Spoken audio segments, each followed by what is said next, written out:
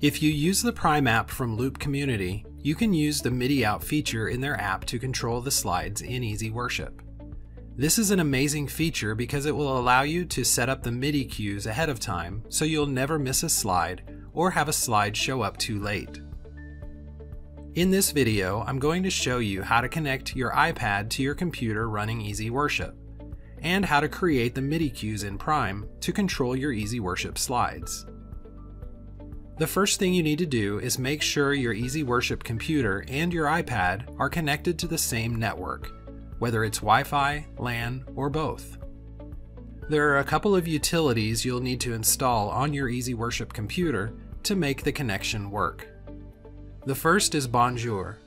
This is a service that allows your iPad to connect to your PC through a Wi-Fi connection. To install Bonjour, go to the EasyWorship support page at support.easyworship.com and search Bonjour, and select Installing Bonjour for EasyWorship Remote and MIDI over Wi-Fi. Follow the steps on that page to install Bonjour. Once that is complete, open EasyWorship and click the Remote button on the toolbar. If you don't see a Remote button, you'll need to enable it in the Edit menu and go to Options. Then click Advanced and check the box next to Enable Remote Control and click OK.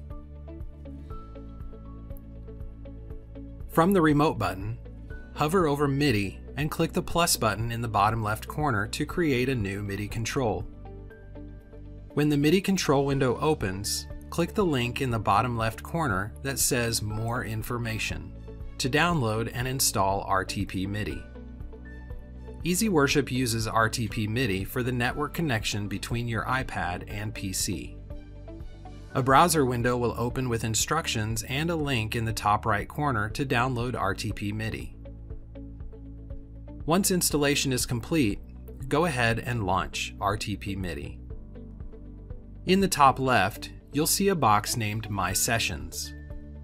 Click the plus button at the bottom of that to create a session. It should now show a session with your computer name. Check the box next to it to enable that session. Just below that, you'll see a box named Directory. This will list all devices that it can connect to. You should see your iPad listed here. If you don't, make sure it's on and unlocked. Select your iPad and click Connect. You'll now see your iPad listed in the participants list on the right. You can now close out of RTP MIDI and go back to EasyWorship. In the MIDI control window, you can create a control name. The input MIDI device is going to be this PC, so click the drop-down and select your PC name. If you want to use a specific MIDI channel, select one here. Otherwise, leave it on any, and then go to the Input Cues tab. Don't get overwhelmed by this screen. All of the notes are already set to work with Prime, so you don't need to change anything here. But you will want to leave this window open to reference what notes you want to use for creating the cues in Prime. So now, let's go to your Prime app on the iPad and set up those cues. The first thing you want to do is click the Settings gear in the top right corner. You'll see an option for MIDI cues connections. This should already have your PC name listed, but if it doesn't, tap it and select your computer name from the list.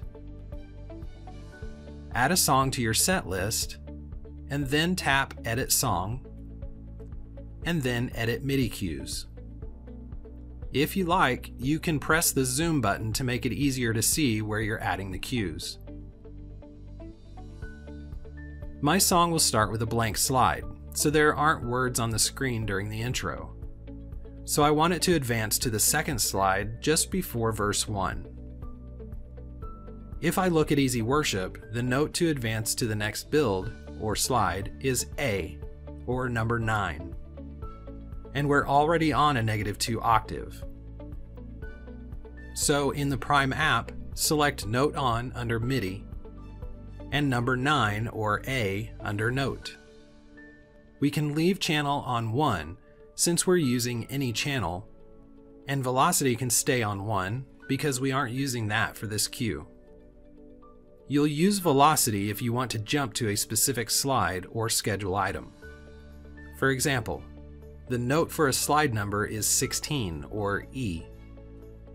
So I could select that under Note in Prime, and if I wanted it to go to slide 5 in the song, I would choose 5 under Velocity.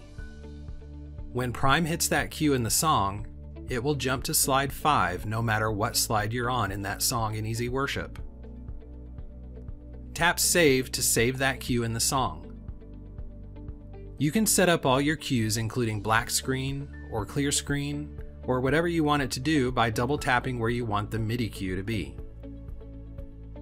Once you're finished, tap Done at the top of the screen. Now go back to the PC and click OK on the MIDI control window.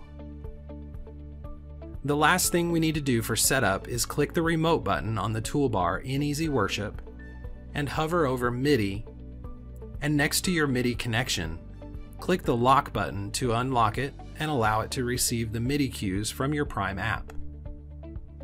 From the Songs tab in EasyWorship, find the same song you were working with in Prime and add it to your schedule by dragging and dropping it. If you need to edit the song to match the MIDI cues you set up, you can right-click and edit it.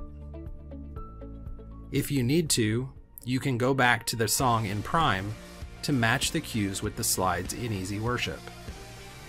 Now you can go live to your song in EasyWorship, and when you play your track in Prime, your slides will advance each time it hits one of the MIDI cues. This is an amazing feature and very helpful if you use Prime for your tracks and EasyWorship.